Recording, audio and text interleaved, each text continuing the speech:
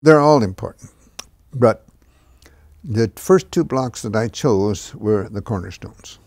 And if any structure is to have any strength or solidity, you better have a strong foundation. And of course, the cornerstones anchor the foundation.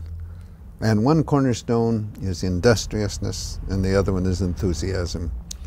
I think you have to work hard at whatever you're doing. If you're looking for the shortcut, the trick, the easy way, you can get by perhaps for a while, but you won't be strengthening the talents that lie within you. I often use verse forms to make a point. And Grantland Rice wrote a poem called How to Be a Champion. In part, he said, you wonder how they do it. You look to see the knack. You watch the foot in action, or the shoulder, or the back. But when you spot the answer where the higher glamours lurk, you find it moving higher up the laurel-covered spire, that the most of it is practice and the rest of it is work. And there's another verse or two that say essentially the same thing, and there's a lot of truth in that. And then the other, enthusiasm. If you don't like what you're doing, how in the world can you do the best of which you're capable?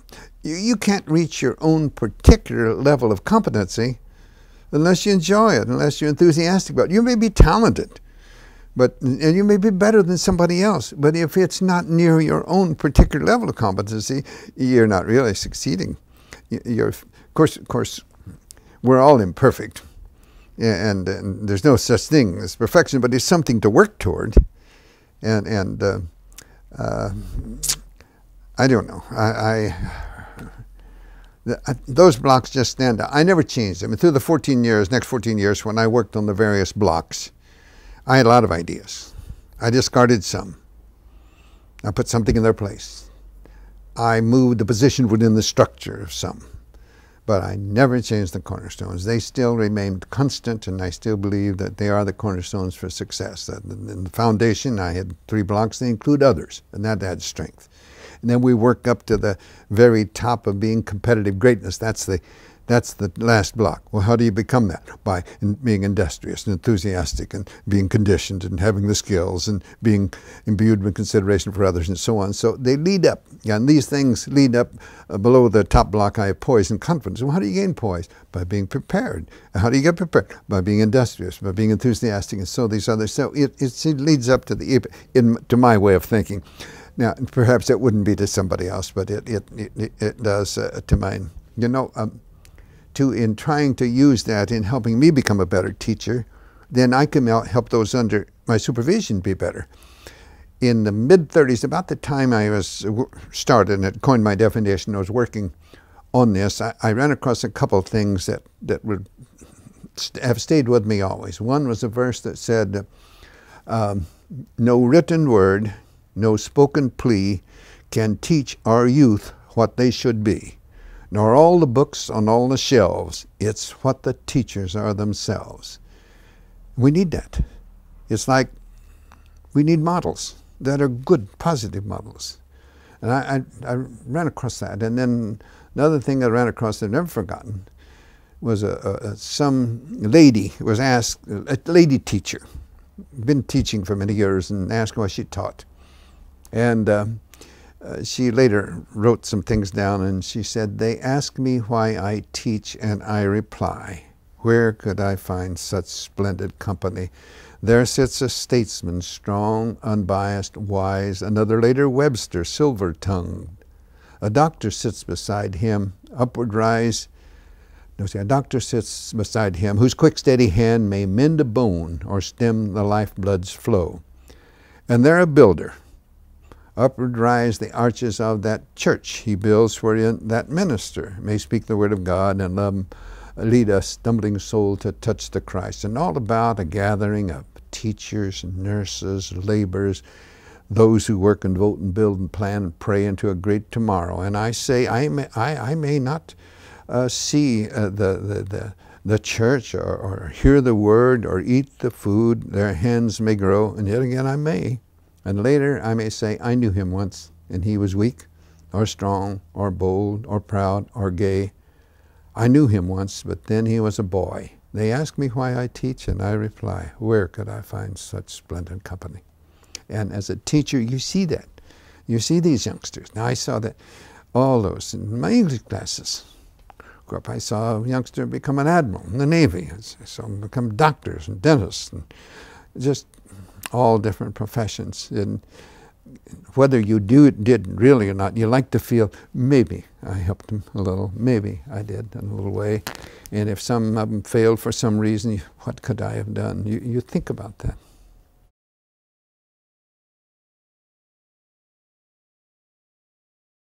Well, the handwriting on the wall became in '63.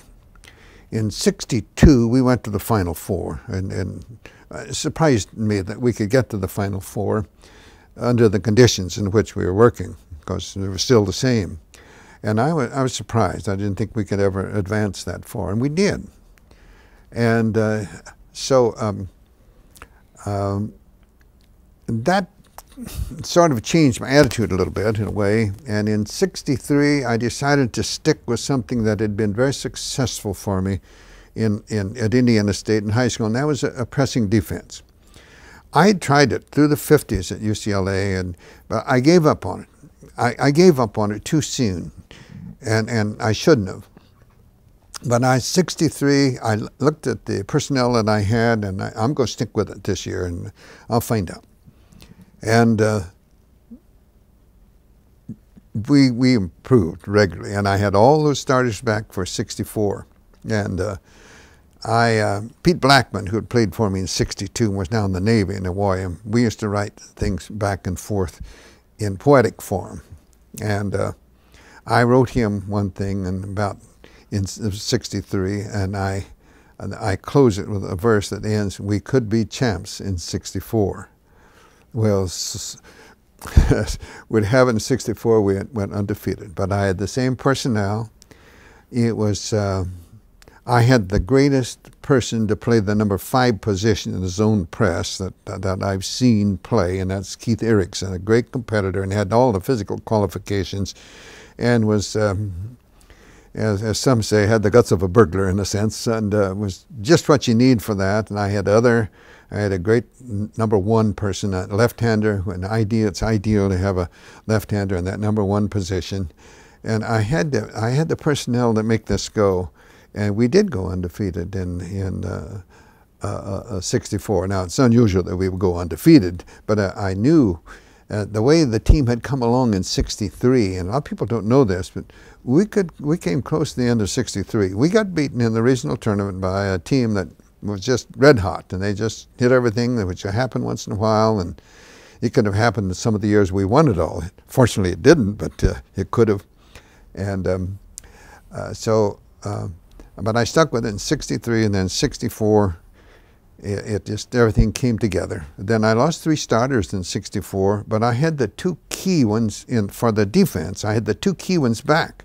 I lost Hazard, a great ball handler, offensively, but I had the key pressing players back, the number 1, Goodrich, and the number 5, Erickson. I had them back in '65. And in '65, we went back to Illinois and played the first game of the season, and they threshed us good.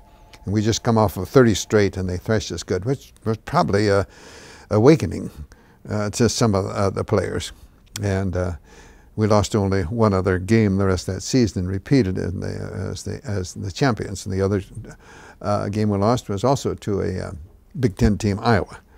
But I had Erickson hurt in that game, and we were not the same team without Erickson at all. But I was very, very proud of that '65 team, just as proud as the '64. But I'm very proud of my '48-'49 team. They weren't supposed to do anything. Supposed to finish last, and we won the conference, won 22 games. And no national championship team gave me any more pleasure than that very first team I had at UCLA. Height-wise, they're probably the shortest teams to ever win, and I suspect now probably the shortest teams that ever will win, as far as height-wise is concerned. But size isn't always the answer at all. And you know, they say more isn't always best. And certainly I think it was proven by those 2 teams. But they came together real well, and players accepted their roles. I believe coaches today are having a little more trouble getting players to accept roles today. And that makes it a little more difficult. But those did. They definitely did. And as a unit, they were strong. Maybe there were some other teams that might have been individually better, but as a unit, these were two very strong teams.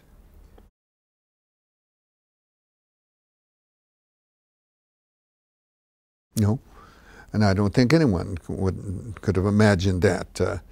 But I never thought under the conditions. Well, after '62, I thought maybe we have a chance. But I think the most amazing of all our championships was the first two under the conditions with no home court in a sense, and the practice conditions. And generally speaking, we had only 2 baskets and a lot of conflicts and no private dressing rooms, no private shower rooms, just one big thing for all sports.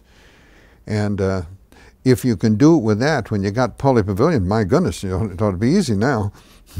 Of course, players like Alcindor made it a little easier too.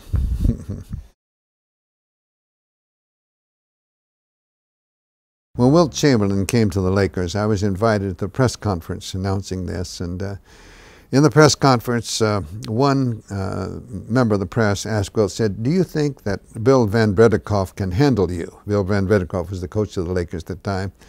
And Wilt said, "No one handles me.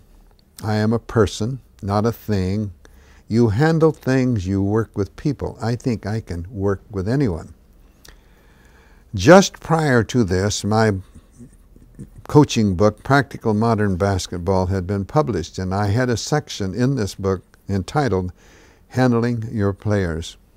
I left this meeting, came home, and took my book and marked out, crossed out, handling your players, but working with your players. And any place that I had alluded to handling your players, I changed. I called the publisher and wanted that correction made for any future editions. So you have to work with them. I think any person in any business, any person of leadership, those under your supervision must be made to feel they're working with you, not for you. Otherwise, they'll just punch the clock in and out, and that's it. I think with players, you have to have certain standards. You have to back them up. If you have a rule, back it up. Don't put a rule in that you're not going to back up. And when you have it in there, back it up. But don't. If someone fails in some way, don't keep after them the next day. Dismiss them, maybe practice that day, but the next day don't say you don't do that again. Take care of when it happens, just as when your youngsters misbehave. Take care of it then, and don't have to keep bringing it up. Now, if it occurs over and over, the method you used didn't correct it, then you had to change your method.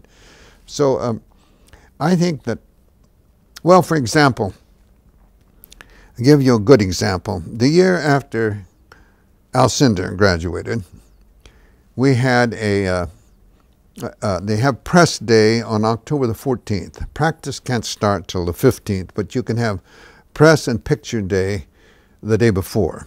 I always tried to get all pictures and meetings with interviews with the press and so on with the players that day. I never wanted press coming in trying to get a kid out of practice or out of class or something to have an interview with him. I tried to get all as possible at that particular time. And I had 2 players from the preceding year that are going to be very fine players this year. They came to practice, or to that picture day, and they had been growing mutton chops from the end of the preceding year until now. And this is a few months now. And I knew they were doing this. And I also know their kids, and I knew that they're going to test me. I know that's coming. And so when they came to draw their uniforms, I'll put them in that day before practicing start. I had to put out the game uniforms to get pictures and everything. And they came to draw their uniforms, and they hadn't taken care of themselves. And I'm there with my managers because I want to anticipate, try anything of the problems. I know no uniforms. And one of them said, "Why not?" I said, "You know why. I'm not going to explain it again to you. You have about 15 minutes to determine whether you're going to play this year or not. You have 15 minutes to get up and see Ducky Drake in our training room, our trainer, and let him get busy with his razor and clippers and get you in shape. He said, you don't have that big guy this year. And I said, no.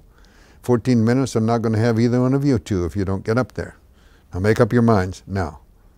Well, they stared at me. They turned and ran up. They got fixed up. They got their buttons on. They were testing me. I know they're testing me. And after the day is over, they hung around. They kept hanging around till everybody's gone. I'm usually the last out, along with the last to leave. On the manager's seat, everything's put away and everything. And one of them said, you know, can we talk to you, Coach? And I said, sure. And he said, we're sorry. I said, that's okay.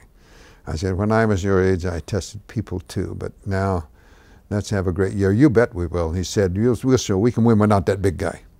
And they ran away happy. No, they're not mad. They'd have lost all respect. They'd have been disappointed, I'm sure, if I had given in to them rather than disappointed, because they didn't. And what would that done with the rest of my team too if I gave in to them? They knew.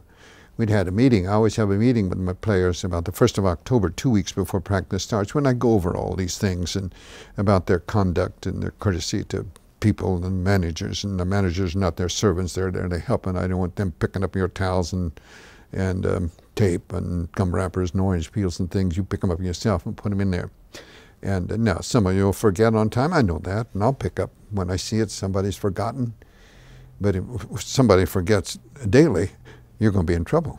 And so I'll go over all these things about their hair and mustaches, which I didn't permit, and long sideburns and so on. So they knew about this. And it isn't something that I sprung on them by surprise. They all know this in advance. And a kid knew about my feelings about those things when I recruited them.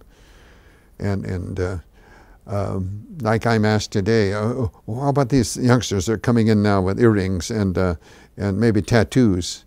And I said, well, I wouldn't have had them because they'd know before they came that I won't have it. And we can't do that. Yes, you can. If you stick up to it, if you know, you stick up to it. There's always somebody else. No one's indispensable, even you.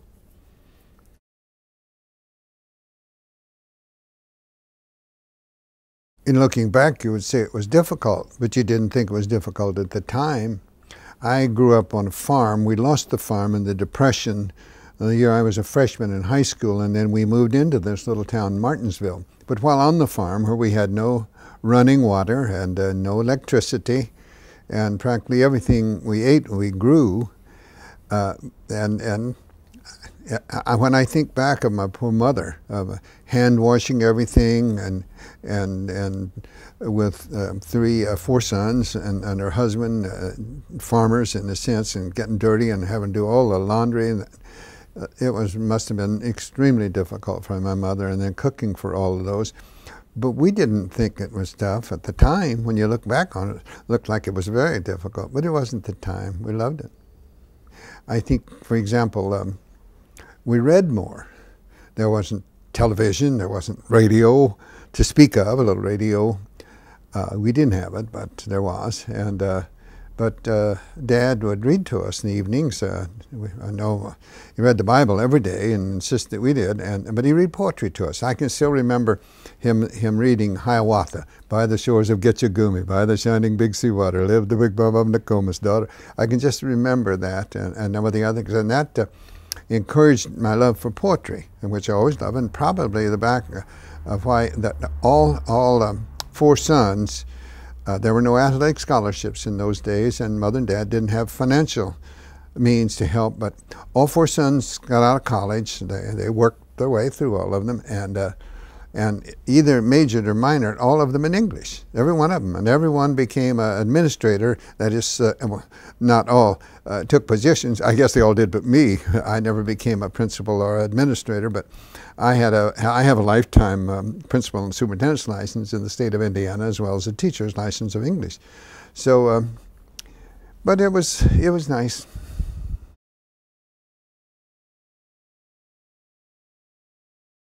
Like Mark Twain, when I was young, I probably didn't appreciate my father at all. But in thinking back to some of the things that he did, that I think became so meaningful, which you didn't realize at the time. For example, he tried to get across to us, never try to be better than someone else. Learn from others and never cease trying to be the best you can be at whatever you're doing. It don't make a difference what it is. Just try to be the best you can possibly be. Maybe that won't be better than someone else, but that's no problem. It will be better than somebody else probably, but somebody else is going to be better than that. Don't worry about that.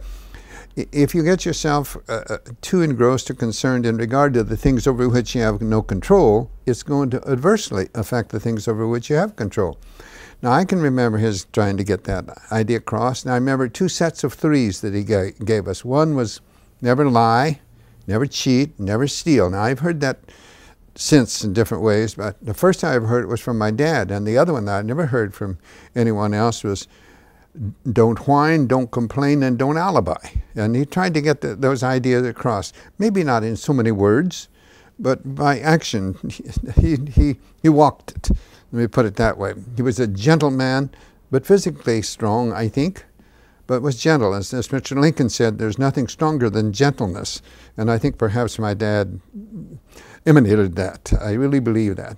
And then when I graduated from the small country grade school in the 8th grade, he gave me this little card, and all he said was, son, try to live up to this. And on one side was a verse that said, 4 things a man must learn to do if he would make his life more true: to think without confusion clearly, to love his fellow man sincerely, to act from honest motives purely, to trust in God and heaven securely. And on the other side was a 7-point creed that I say I've tried to live up to. I haven't, but I'm weak at times. But one was be true to yourself, help others, make friendship a fine art, drink deeply from good books, make each day your masterpiece, build a shelter against a rainy day by the life you live, and give thanks for your blessings and pray for guidance every day. Well, just graduated from the 8th grade, that little card, somehow, I kept it with me until it completely worn out. But I have it, I carry it around in a card, the same thing now, and always have it with me. Not the one that the original that Dad gave me, because it just simply wore out. But things like that. My father was a good person. I don't believe there's ever been a better person than my dad. As a person, he was a good person. And I owe so much to my dad. We had a little country grade school, outdoor court, no indoor, shovel snow off the court and play, and no uniforms. We'd have a little thing we put over the bib of our overalls, and maybe a different type of shoes, but not basketball shoes in the sense that we have now. But we had a grade school team, and we played some other grade schools from around the area. And then that just carried on because it was basketball area. Indiana's crazy over basketball, in some ways too crazy. But then I went to Martinsville, who had a fine reputation, and we had great teams while I was there. As a matter of fact, we went to the championship game of the state tournament all 3 of my years in high school. Got the very last game, and we lost it twice and won it once. But like everybody, everybody was crazy over basketball. Our gymnasium in this little town at that time had 4,800 people, and yet they had built the gymnasium the year before I entered high school. It seated 5,200, and it was always full. And that's amazing for people. People don't believe me when I tell them about that here in California. Californians just don't believe that, but it's true. You know, it really isn't my first love. Baseball was always my first love. That's my favorite sport. But basketball, to me, is the greatest spectator sport, and for a number of reasons. It's played with the largest object. The basketball is larger.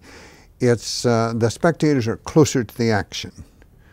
They can follow the ball. You can't always follow the baseball or the puck or the football, but you can follow the basketball. And it's a fast game. It's a game of action. It has all the ingredients that I think to make it a tremendous spectator sport, and I think it is the best of all the spectator sports. It's a team game. I'm concerned about the basketball today somewhat. I think it's becoming too much showmanship, and I don't like that. If I want showmanship, I'll go see the Globetrotters, and that's what I go for. And you see it. I don't want to see it. Like in the pros today, the player that I would rather see than anybody else is John Stockton from Utah, the all-time leader in assists. But it's not just because he's the all-time leader in assists. It is his demeanor. He never gets mad. He's a spirited player, but never gets mad. He's quick. He's intelligent. He's unselfish, and he can do all things well. And but it's a sport that the fans do. I often say, I've had many fans while I was coaching say to me, now, Coach, I don't know anything about basketball, but, and then they'd start telling you what you're doing wrong, or why aren't you doing this, or why aren't you doing that. And the fact that they're interested, that should never upset a coach. He should be pleased that they are interested. That shows that they are.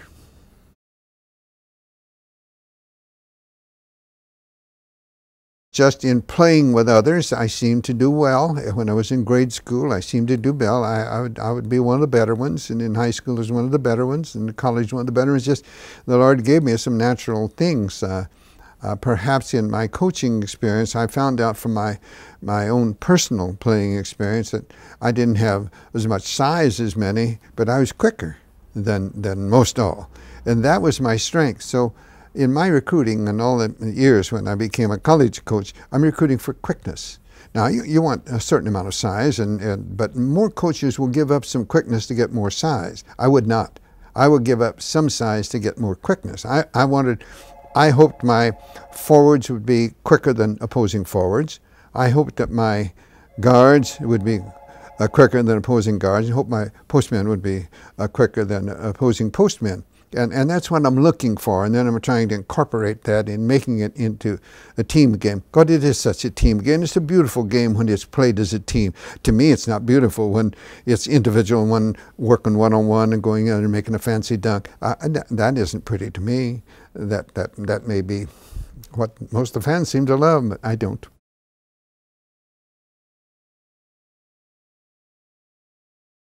I see no reason why not. If you show those under your supervision, you really care for them, and that you're interested in the group as a whole, but also as them individually. As one of my favorite coaches, Amos Alonzo Stagg, once said, he never had a player he did not love. He had many he didn't like and didn't respect, but he loved them just the same. I hope my players knew that I loved them all. There are times I didn't like them. There are times I didn't like my own children, but it never had anything to do with my love for them. And I think so. I think if people, whether it be basketball players or people under your supervision in another area, if they know you care for them, and they know that if you're not a dictator, and if you know, make them feel that they're working with you, not for you, I don't know why I couldn't today.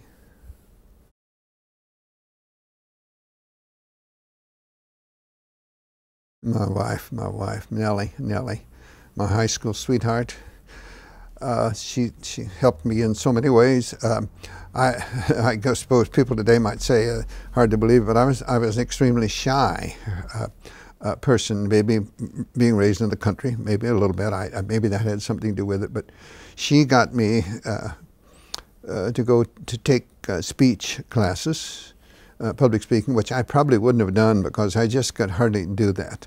And I know that was a great help to me. And then in so many other ways, she was a year behind me in high school, but when we met, I don't know why, I've got a picture in there when she was 15 and I was 16. It seemed like one of those things that was just love at first sight in a sense. She's the only girl I ever went with, and I was a year ahead of her, and I went away to college since she graduated from high school and then worked.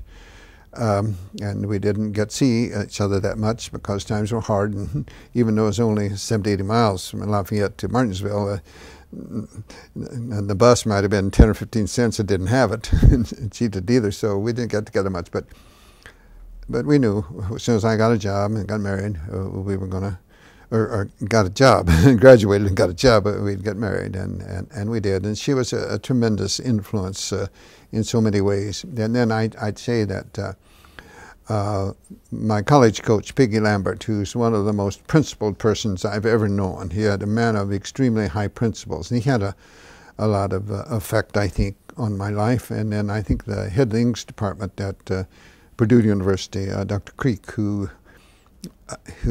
somehow took a liking to me and tried to get me to forget sports completely and just concentrate on becoming a college English professor, stay on in some sort of a scholarship that he could give me for a graduate scholarship. But I wanted to get married and get a job and get out. So, but I'd say that my father and mother too, I don't want to neglect my mother, and my wife and Peggy Lambert, my college coach at Purdue, probably had more influence on what I became as a teacher, and that's all I was, a teacher. That's all I was as a basketball coach. That's just a teacher. I remember my math teacher in high school, Dr. Bush, I remember very well, and Catherine Burton, my Latin teacher, I remember very well. Those were high school, and Mr. Stalker, my science teacher, I remember them very well, and various English teachers, Miss Phillips and Miss French, and many of them, and they all, I think, affected you in different ways. Some a little more in one area, and some another. But I remember so many of them, far more than I do my college professors.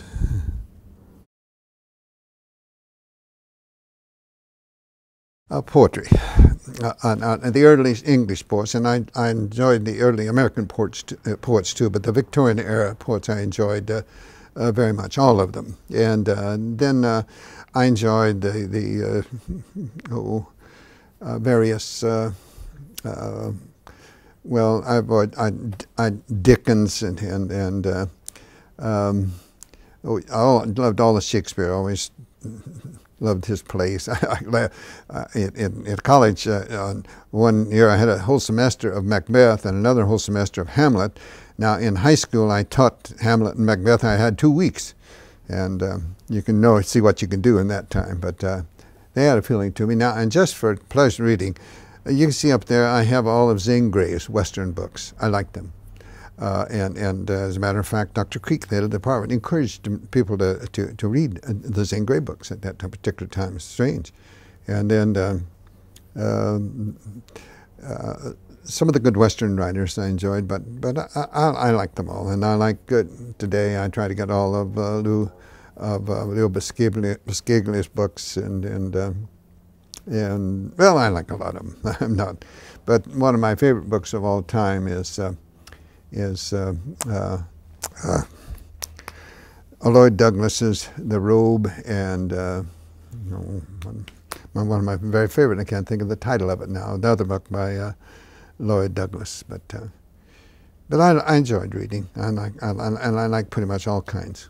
I've got a lot of books on basketball in the other room, and I've got a lot of books on biographies. I have biographies of many coaches that more or less were in the limelight, but also of many people. Like my favorite people that I've liked to study is Mahatma Gandhi, and of course my favorite person in the world today is Mother Teresa.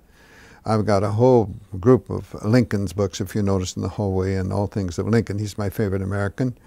And but books of a lot of different people, Churchill and various ones that have had a certain impact, I feel, on civilization as a whole.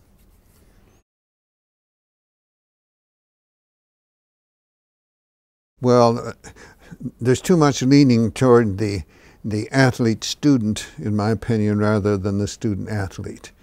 One of the things I'm most proud of, my years at UCLA, and most people think, well, because winning championships, that practically all my players graduated, and most of them in 4 years, when most students today are taking 5.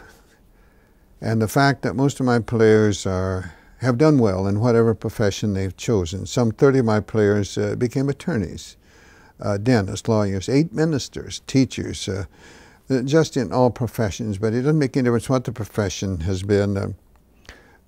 Very few of the players I've had have failed to be successful. Practically all of them have been successful reasonably. And I don't necessarily mean material-wise, but they've been successful in whatever profession they chose, and that makes me very proud.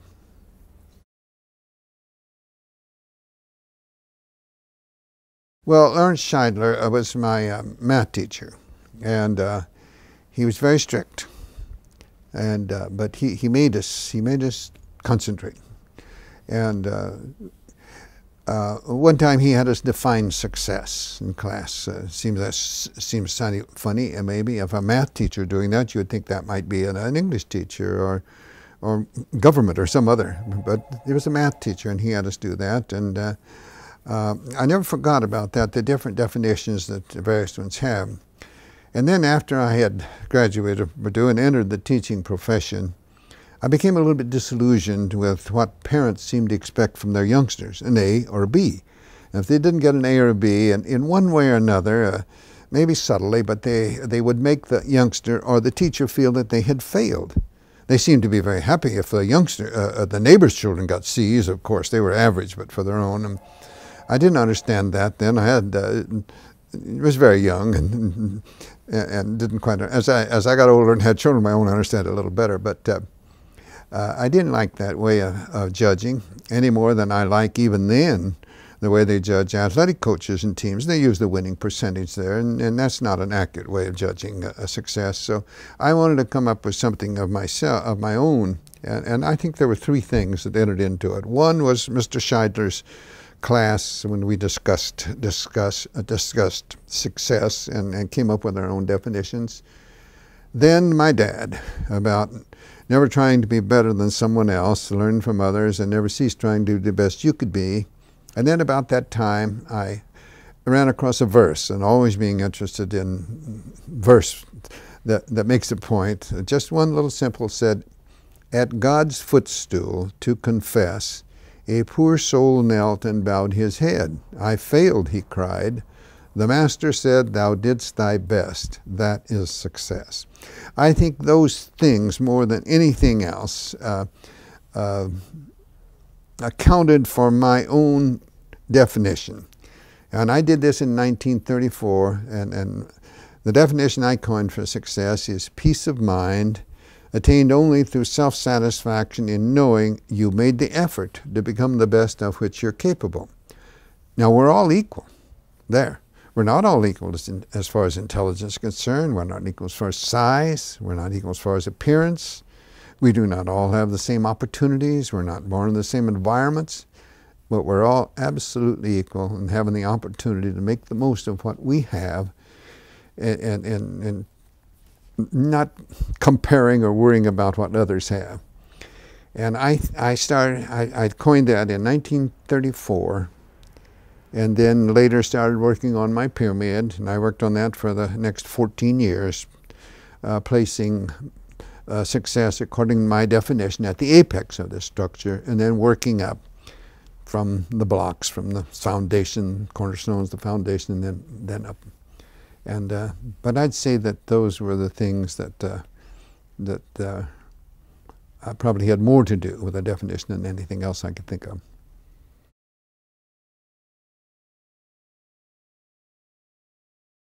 I was just teaching basketball rather than English. But you have it's different in sports. In my English, I had them under mental and to some degree emotional. In basketball or sports, I have a mental, emotional, and physical. So you, some ways, get closer to them. When I was in the service in World War II, one time I hadn't gotten mail for a while, and I got a bunch of it. I had a lot of letters from athletes that had played on my basketball or baseball or tennis teams in high school, all optimistic. Some of them never came back, but they were very optimistic. No complaining. I didn't have very many letters from my English students, and I'd had a lot more English students in the sense than I had athletes. Didn't have that many. You get closer to them, and it's. I love to teach English. I would have always loved to have taught English. But you get closer to those under your supervision in sports, I believe, than you do in just the classroom.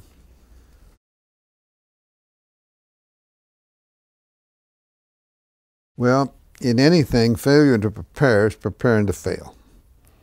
And like one of the points in the 7-point creed that my dad gave me was make each day your masterpiece. Now, you're not going to make great improvement in one day. But if you miss out one day, you've lost a little bit. You've got to build up a little each day. It's little things that eventually become big things and make big things happen. It's the building up in the little things. And the youngsters must understand that. But where I believe a little different than many coaches, as a matter of fact. I wanted my players, and tried to get this across to them, when you come on the basketball floor each afternoon, for the next approximately 2 hours, you are a basketball player.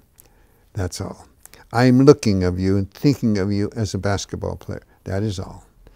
As soon as practice is over, you are not a basketball player. You are a student at UCLA, and you better keep that in mind. You're a student. That's the reason you're here. Basketball may be, in most of your cases, giving you a scholarship, and it's paying your way.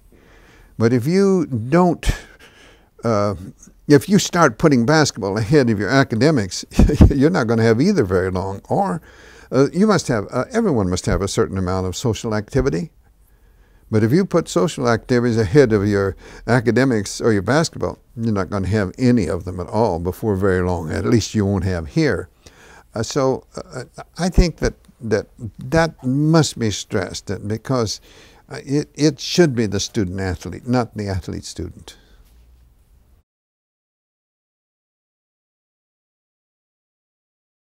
The rapport that you have with so many youngsters, hardly a day goes by that I don't get a call or a letter from someone who was under my supervision in the past, going back to my very first years at UCLA, going back to when I was at Indiana State, some even going back when I taught in high school. And that's the relationships that you have, as I mentioned a moment ago, because of the way you're working with them, more than just from the mental aspect. You get closer to them. They become almost like your children. They're closest to you. Next to your own flesh and blood, you get very close to them. Their joys are your joys. Their sorrows are your sorrows. And that goes on forever. It doesn't end when they leave your supervision. That's with you forever. And I can name almost all of the basketball players who played for me, even going back in high school. But I can't begin to name all the English students that I had.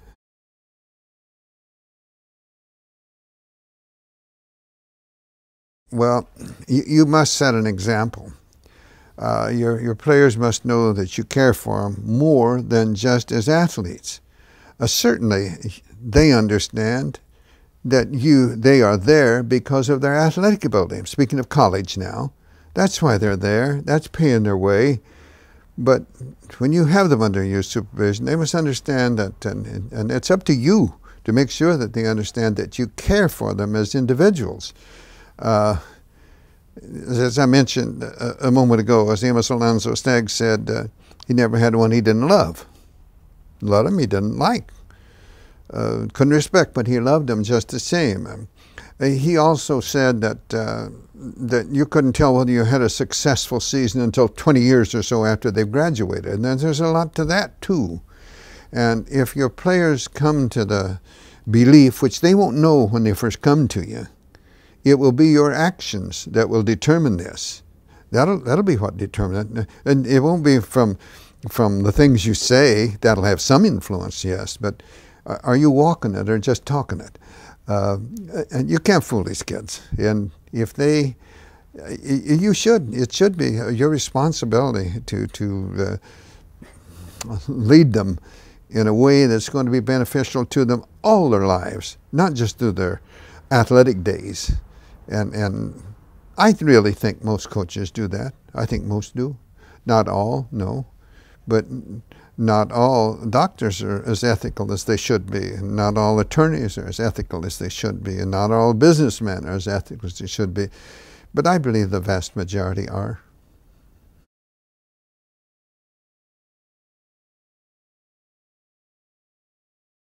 I had Afro-American boy on my team. He wasn't a starter. He was probably the 12th man on a 12-man team. He didn't get to play very much, but he was a member of our team, and he'd been dressed for every game, was with us in every game, and they did not permit black players to play in the National NCAA tournament at that particular time. So I refused the invitation because of that.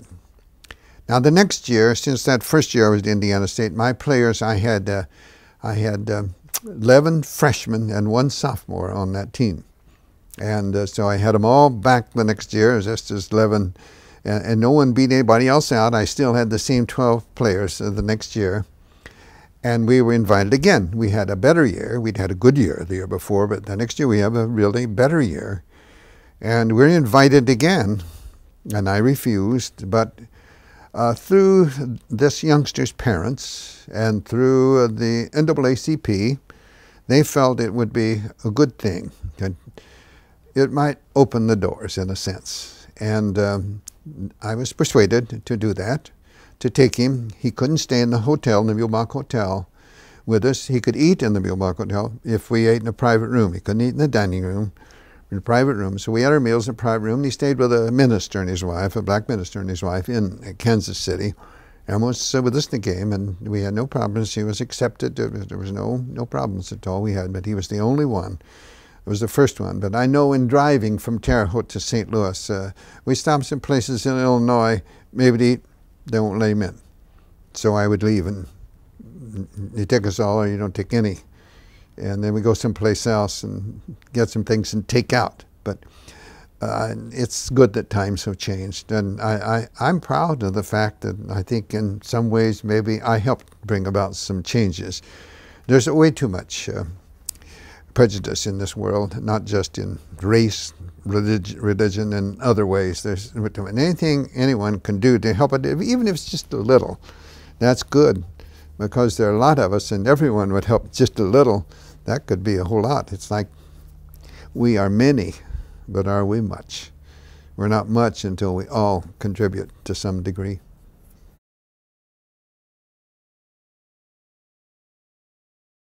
Probably more just my dad getting across to us. I think that's one of the things that I can, in one way or another, he tried to teach us that you're as good as anybody, but you're no better than anybody. That was the way he tried to get it across. You're as good as anyone, but you're no better than anyone. Don't expect privileges at all in any way. And I think maybe from that, we saw no color. As an athlete in college, there were hardly any black athletes that I played against. The same thing in high school. And it was gradually coming. My first years of teaching in high school, I had no black athletes, but later on, a lot of them. So, but I think probably it was just my upbringing more with Dad, and you never looked on anyone for any reason at all. Certainly not race or religion. It's my own conscience that I think would guide me on thinking things. I make many mistakes, just mistakes of judgment that I have done, but I hope I don't make mistakes of the heart. But I always felt in teaching, one of the most difficult things I had to do was, say, cutting the squad. When you have a lot of players come out and they all want to play, and you can only take so many. You can't take them all. That's hard. And then sometimes you maybe say you have 15 players you keep to work with, but when you travel, you can only take 12. You have to leave 3 at home. That's hard. That's hard, particularly at the first, when you decide who the 12 or the 15 say we're going to be. Those were difficult things. And then at the end of a year, when you give awards, some don't qualify. That's hard. Those are the things that, but I tried to do what I think was right. And I've always said that when coaches are complaining about pressure, I don't buy that at all. I don't buy it at all. You think a salesman doesn't have pressure? You think a barber doesn't have pressure? He doesn't cut all the hair in town. The butcher doesn't sell all the meat in town. salesman. If you don't do a good job, there'll be somebody else in your spot. So how about a surgeon performing delicate surgery?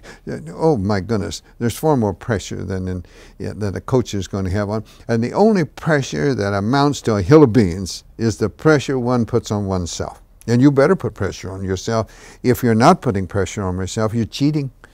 You're cheating yourself. You're cheating those under whose supervision you are. You're cheating others. So, but if you are affected by outside pressures, that's a weakness. If you let, as a coach, if you let the media affect you, if you let the alumni affect you, if you let the parents affect you, they're going to keep you from doing what you think is proper and right and correct. You should know better than they. This is your profession. You're working at it every day. You see these players every day. You see them together. You should know more about it. And if you let the fact that others don't think you do bother you, you can't go and cut meat like the butcher can. You can't cut hair like the barber can, and so on down the line. So don't worry what others think about it. And I think that somehow I was brought up to not let those things bother me. Outside pressures, I never worried about a job. I think I can get a job. Maybe I can't get the job I want, but I'll get a job, and I'll feed my family. And that's the important thing, to take care of my family, and I think I could do that. So I never worried about a job, and I think that probably because I didn't let outside pressures unduly affect me. I'm not saying you don't feel them. You don't like to be criticized. No one likes to be criticized. And I didn't like to be criticized, but at the same time, you got to accept it and do what you think is right and not let outside criticism sway you. But at the same time, don't be stubborn. You can be wrong, you know. We're all imperfect.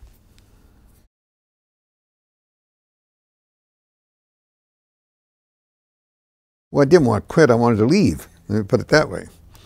I had been led to believe, and not promised at all, but I had been led to believe by those under whose supervision I was, and I'd been shown plans for a new building, a place on campus, that when my 3 years was up, that I would be, we'd have a nice place to play on campus. Well, at the end of 2 years, nothing had been done, and I could see that it's not forthcoming.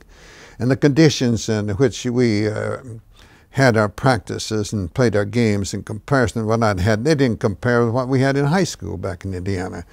And I practicing on the third floor of an old gymnasium with gymnasts practicing on one side and Briggs Hunt and his wrestlers down below, and I loved the coaches of both of them. We became very close, I think, because we shared adversity, and that brings you closer. And sometimes trampolines on the other side of the floor, and sometimes beautiful young coeds would be up there in leotards jumping on those, and you're trying to get the attention. I wouldn't notice them, you see, but my players would. And then after my first 2 or 3 years, then, as you know, we played games in Venice High School and Santa Monica City College, Long Beach City College, Long Beach Auditorium, Pan Pacific, all over. We played home games in as many as 9 different places. And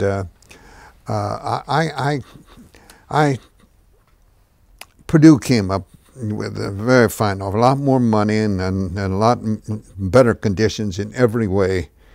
And I was tempted, but I had insisted on a 3-year contract when I came. UCLA only wanted to give me a 2-year contract, and I refused to come unless it was a 3-year contract. Now, when Purdue contacted Mr. Ackerman, Mr. Johns, the Director of Athletics and Graduate Manager of Athletics, about contacting me, they gave him permission and told him it was fine. And they told me that they'd given permission, but they reminded me that I had been the one who insisted on a 3-year contract, and they intended to honor their part, and they thought I would too. Well, I guess they had learned enough about me the first 2 years that they'd probably had me there. And so I decided that I would stay. And following that, I stayed, and always on a 1-year contract. But the 1-year contract always had one stipulation. It had the option for me to renew for 1 more year. So it was a 1-year contract, but it was really a 2-year in a sense, and it was a continuing option every year from that time on. I never had more than what you'd say a 1-year contract with an option from the last my last 25 years, or 24 years, I guess. And that was the reason. But by that time, after 3 years, we're more settled, more acclimated. Remember, I came from the farm in the country, and Los Angeles was frightening to me. It was definitely frightening. And I'd say at the beginning, Nellie, my dear wife, wasn't happiest you could be, and maybe my children at the very beginning. But with 3 years, my children now, they're pretty well settled. They don't want to leave.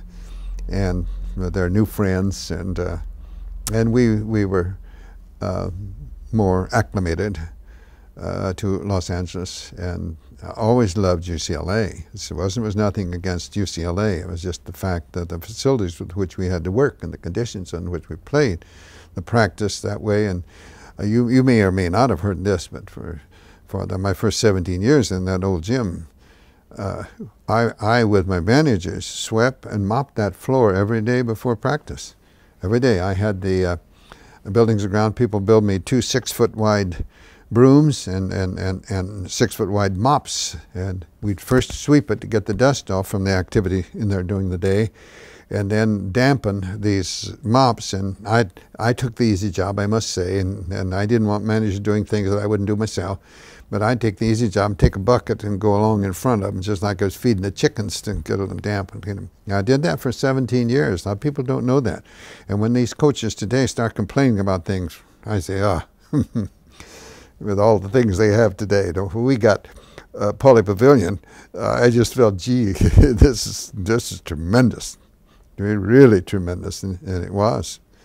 But yes, I would have left had I only taken a 2-year contract as they wanted me to when I came. But when I did take a 3-year, and I've always been against the people who fail to honor contracts, and it just I'd even go further than that. I'd say even a word of mouth was good enough. To me, that's a contract if you make it. Now, today, I don't think even the written contract is. I think most people, or I shouldn't say most people, many don't think too much of even that.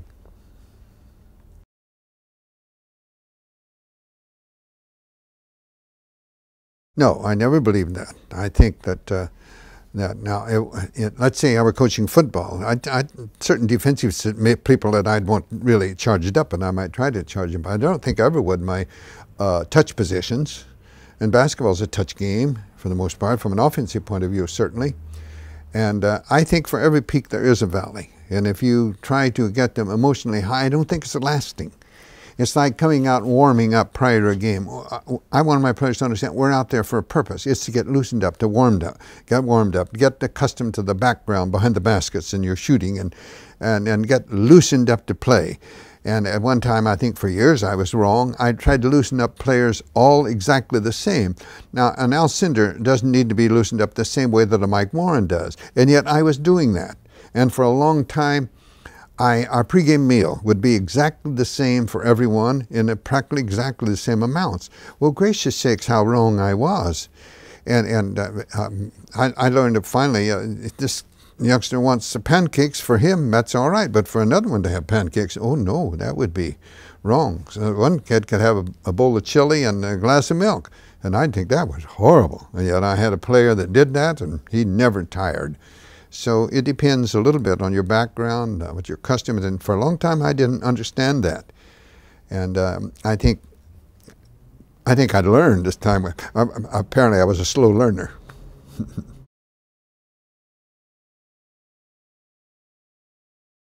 In getting anything with group activity, it's working together, and you have to have discipline to work together. I say a coach has the greatest ally in the world if he isn't afraid to use it, and that's the bench.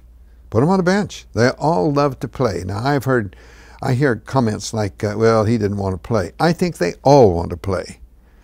And if you, I don't care how good he is, if he isn't producing, it's just potential. And potential isn't producing isn't much good. No better than someone else that doesn't have that potential. So I think that putting them on the bench, you have that ally. But I tried to explain to my players that every person has a role, and every role is important. Now, you may not hardly get in the game, but your role is helping develop these players that are going to play more, and that's extremely important. And I like to use with them, sort of keep this in mind. I will get ready, and then perhaps my chance will come. Now, if you're not ready and your chance comes, when's it going to come again? It might not come again at all. So always think in terms, I will get ready, and then perhaps my chance will come. Fill your role.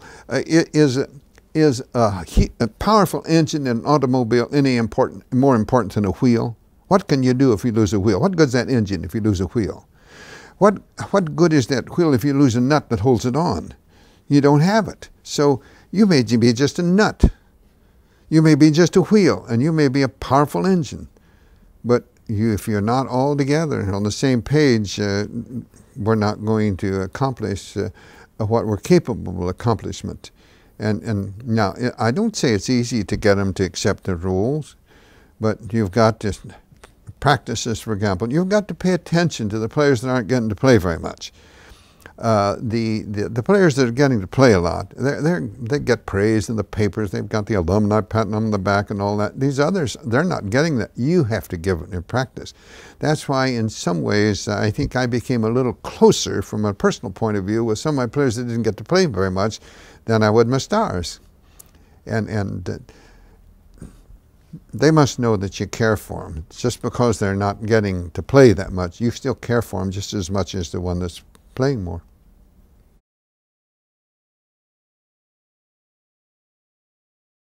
Of course, you have to keep your emotions under control. And my talking to officials, no official, no opposing player ever heard me use profanity. I would never hear them call them bad names in that sense. But I badgered officials, but maybe it was call them the same at both ends, or watch the traveling, or giving some protection, and things of that sort. And opposing players, I might say, do you ever let so-and-so shoot? Or I might say some words of that, but never would I call them a name or anything of that sort. But these other things, yes, I was very guilty of. But never at the point, I think in 40 years of coaching, I had 2 technicals called on me in a total of 40 years.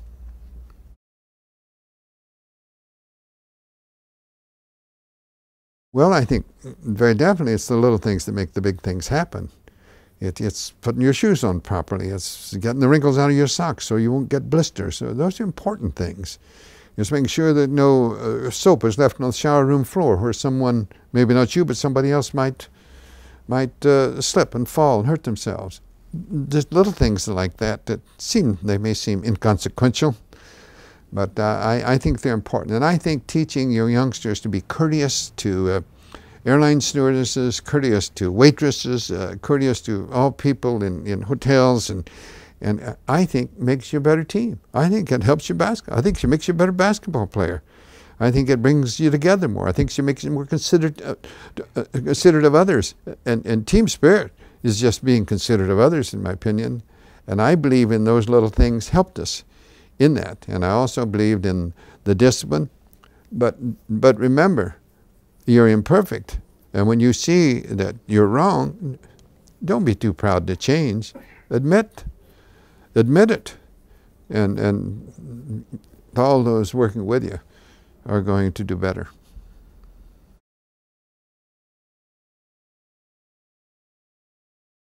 I learned that back in high school, that as a high school coach, that you're more susceptible to blisters. I also noticed that most players, college players, wear shoes. High school players did too. Shoes that are too large. And basketball is a game of movement, quick movement, stops, turns, change the direction, change the pace. And if there's that much sliding to the end of the toe, you're going to get some blisters. So I decided what size shoe you're going to wear. I want your toe right at the end. I don't want it where it has to be bent up, flat. I want it right at the end of the shoe so that when you stop, there's not going to be any sliding back and forth. And I think that's important. I think I've said that. I think it's when we have our youngsters, you know, we buy shoes for them. We use the thumbnail. You used to say, "We'll get them a thumbnail longer." Kids never get to wear shoes that fit. By the time their foot grows into that shoe, they're worn out. So you get them new shoes and a thumbnail too long. So I think that's just probably the custom of always wearing them. Too large, size too large. So most every player I had, I'd put a size, at least one size smaller than they were accustomed to wearing. The little thing like never criticize a teammate. Never criticize a teammate. That's unpardonable. That's my job. I'm paid for it. Pitifully poor, I would tell them, but I'm paid for it. But don't you do it. And like no word of profanity or you're off the floor for the day. No excuse for that. No excuse for that. Now that in turn to me will help them maintain self-control. And the maintaining of self-control is going to make them a better basketball player. It's more than just the use of profanity, although I don't want it at all. So I think those things are, speaking about the little things, those are little things that I think help bring big things about.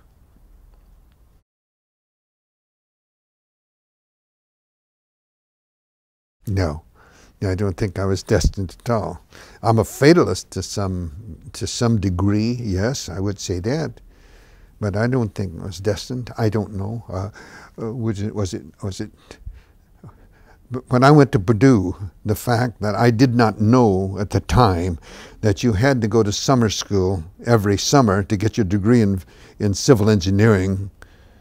And I went to Purdue to become a civil engineer. That's what I went there. But when I found out at the end of my freshman year that I'm going to have to go to civil camp every summer, I can't do that. I didn't get paid, and I had to work in the summertime. Was that destiny? No, it was just something that high school counseling hadn't made me aware of. High school counseling wasn't as good in those days, certainly. Had I been aware of that, I wouldn't have gone to Purdue. I'm sure of that. I would have probably gone to Indiana University, closer, so I could be closer to Nellie, which was only 17 miles from the high school where I went to school. But I wanted to be a civil engineer. But when it couldn't, all right, I can't do it. So don't complain, don't howl. As Dad said, don't complain about the things over which you have no control. Make the most of what you have.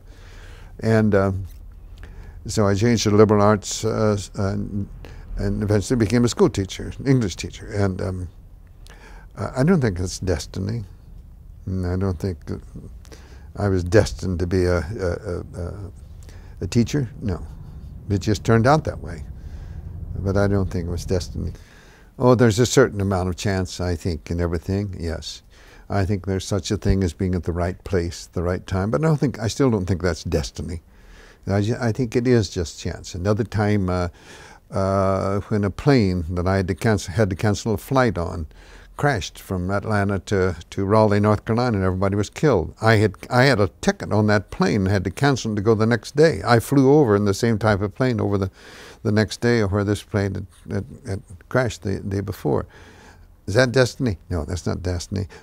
But chance, perhaps luck. Yes, there's a certain amount of luck involved. There's a certain amount of luck involved in games. There's a luck when a ground ball hit the third base to Freddie Lindstrom of the New York Giants, a great fielder. The ball hits a pebble and goes over his head. That's luck.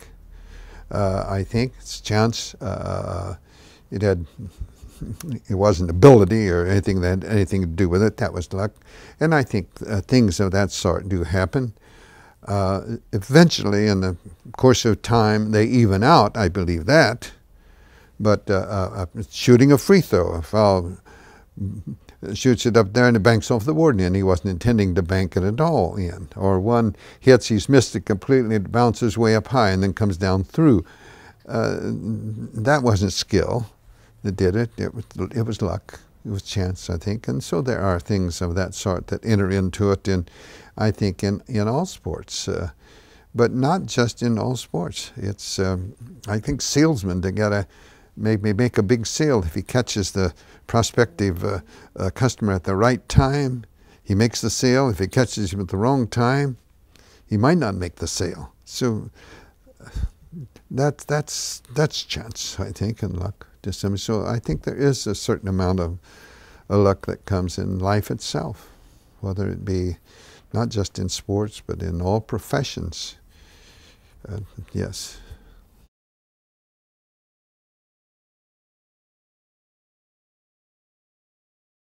I would probably think that something, if they would buy it, it would be most helpful is what Dad said is, don't compare. Don't try to be better than someone else. But whatever you're doing, try to be the best you can be. Take advantage every day. Make each day your masterpiece. I think that would be one of the things that I could say to them. Now, there are other things that are extremely important. They must have faith. They must believe. They must not complain. There are a lot of things. But if you individually would just say, not compare, just try to make the most of what you have under the conditions that exist for you and try to improve those conditions, no one can do more than that.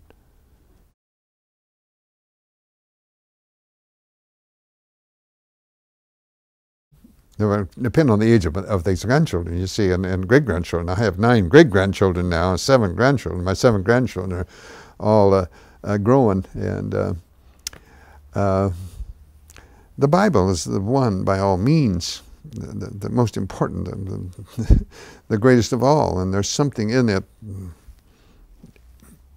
There's no place in it that you can't learn something. If everybody would read it, and study a little bit every day. There's no other book that could compare with that. There are a lot of good books, but there's none that would compare with the good book. I get a lot of requests on occasions by parents that are having their first child and would like for me to send them a pyramid and make some inscription on it and maybe some verse from the scriptures. And almost invariably I will say, best wishes, and I hope you grow up into a world where there'll be enduring peace between all nations and true brotherly love among all people. 1 Corinthians 13.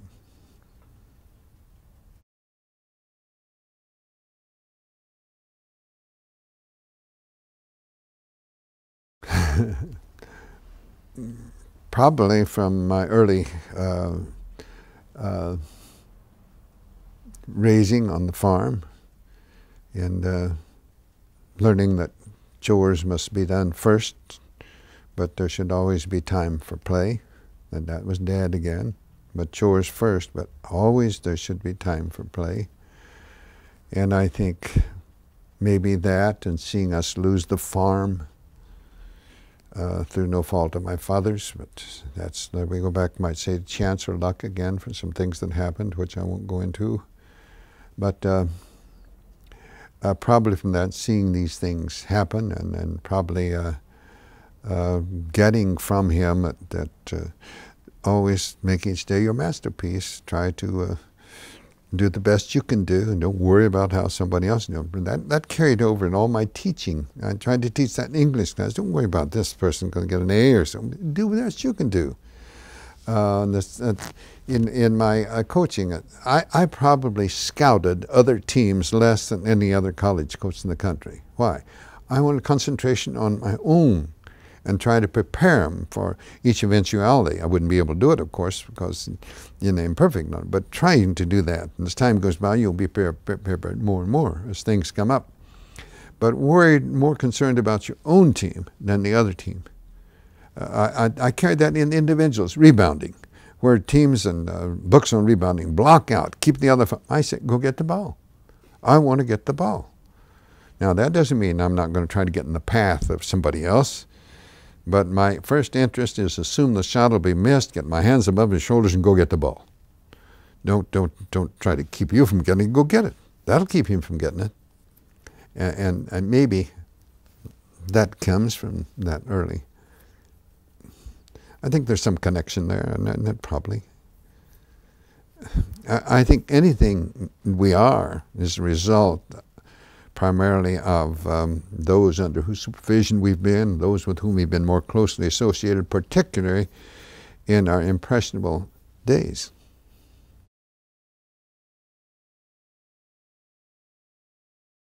I've been asked, do athletics build character? And my answer has been consistent. It can, and it can tear it down. It can do either one. It depends on the leadership. I believe that to be true. I say that in athletics, equal ability, the one with the better character will be the one that will emerge on top.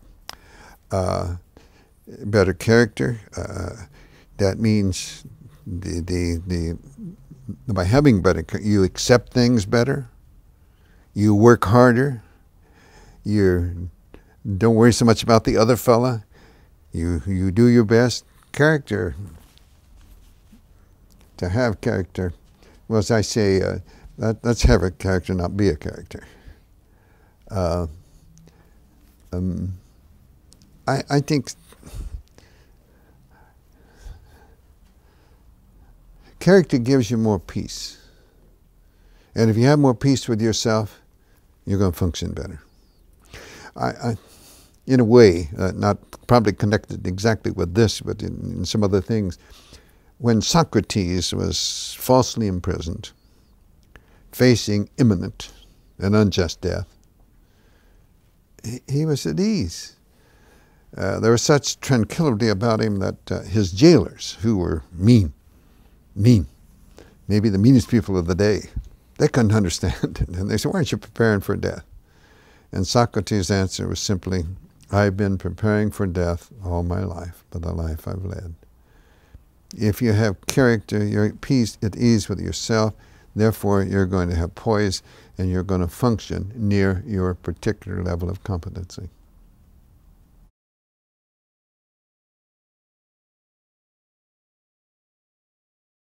I think I was fortunate. I think I was blessed from my very earliest days. My dad and by Nellie, my high school sweetheart, later my wife, over 53 years.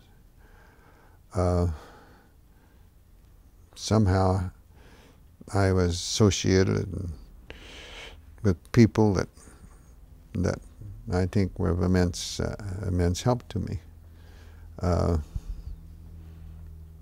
In many things, I think. I'm far from perfect, but I was blessed to agree that many others never had. It takes so many of our youngsters today in the inner city, that broken homes, and they miss so much. And I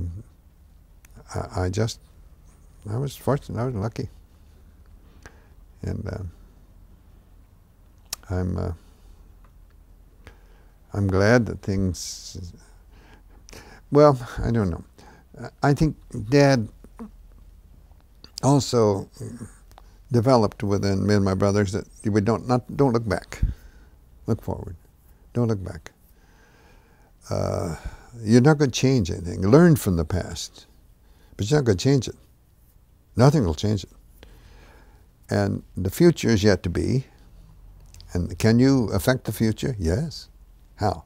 By what you do every single day. And I believe either consciously or subconsciously, Dad, more than anyone else, brought that about.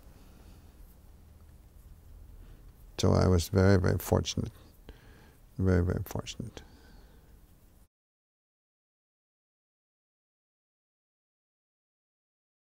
Well, it's the culmination of getting there. Cervantes said the road is better than the end. And it's the road to getting there is the very important part. In the end, in some ways, exhilarating. In some ways, it's a letdown. It's the getting there. I think Robert Louis Stevenson said it's better to travel hopefully than to arrive. Once you arrive, the journey's over in a sense. And it's the journey that's the important thing.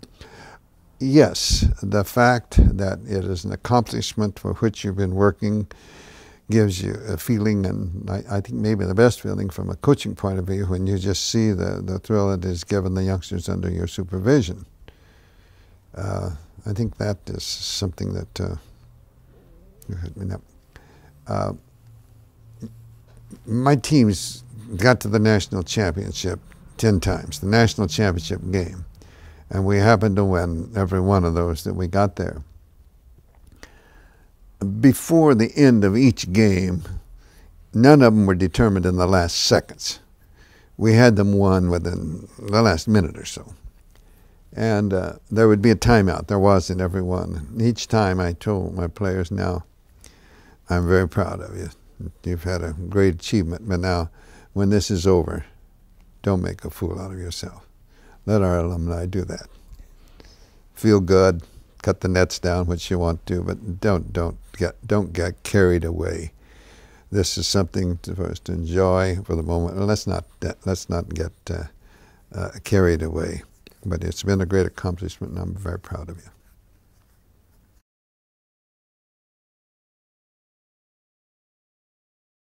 No. Never. I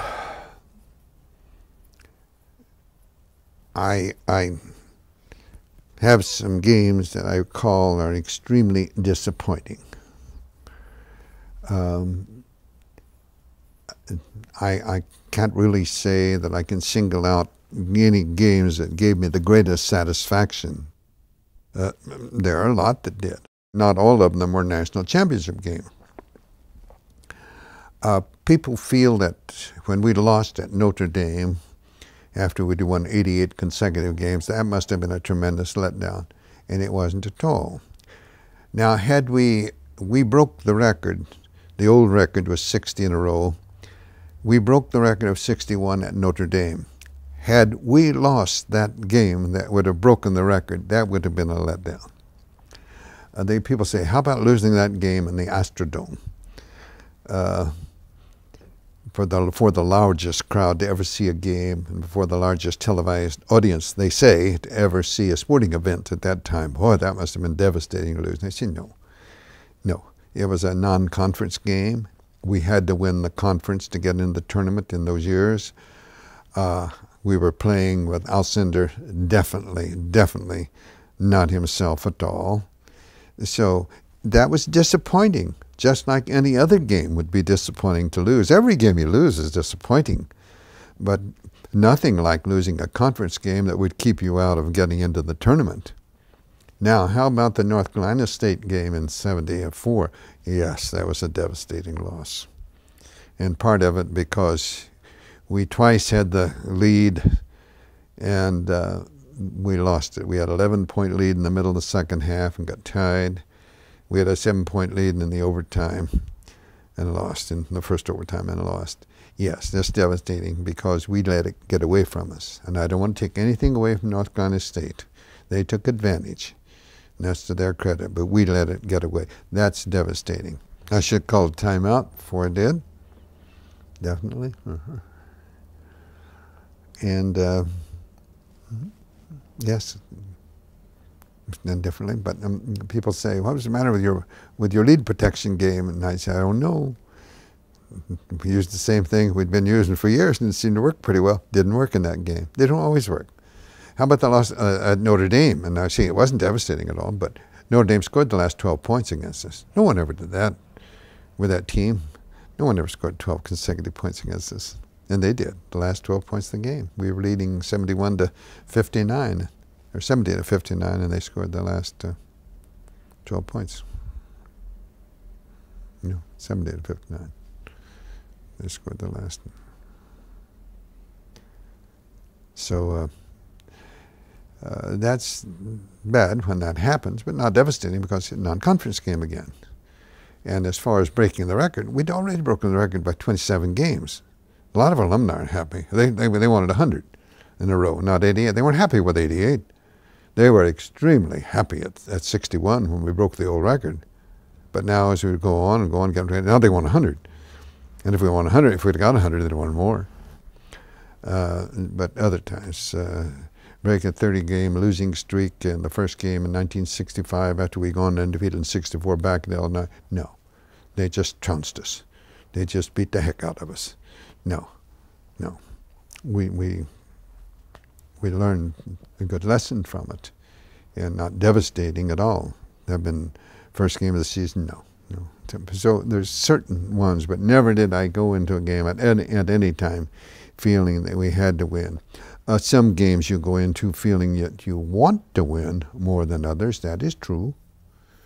For certain reasons, and it could be various reasons, not necessarily for a championship. It might be getting into the championship, or yes, that would be. And there are certain games that we get like in my last year I ever coached in the semifinal game against Louisville. We were on an overtime, and we were fortunate to win. I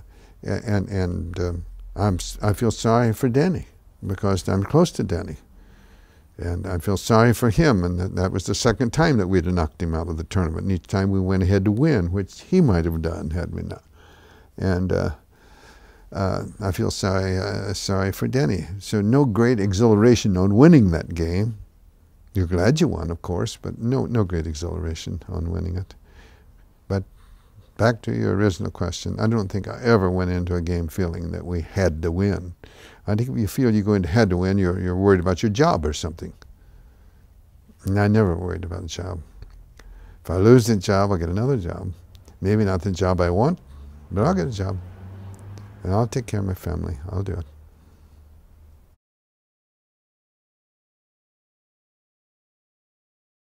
Just do the best you can. Don't worry. I think pressure, you better put pressure on yourself and do a good job. And when you do pressure on yourself and do a good job, you'll do a good job. And that's all you can do. Nobody can do more than that. And if you're affected by those alumni and those outside pressures or whatnot, if you're worried about your job for any other reason, you have reason to. But I can say honestly, and I'm very sincere about it, pressure didn't bother me. Pressure didn't bother me.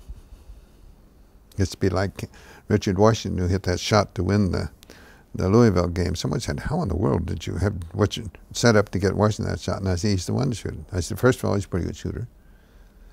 I said, second, Richard's loose as a goose, and if he misses to him, you can't make them all. But he didn't expect to miss because he's a good shooter. He expected to make that shot. Now, if I let somebody else shoot that shot, they feel they have to make it. And if you feel you have to do it, that, I think, hurts your chances of doing it. It's kind of like character and reputation. Your character is what you are, and you're the only one that truly knows that. Your reputation is what others perceive you to be, and they can be wrong. So which is the most important? What you really are. It doesn't make any difference what others might think. You'd like for them to think well of you, but it really doesn't make any difference. You just like for them to. But boy, it's very important what you think about yourself. That's very important. That's probably the most important thing there is.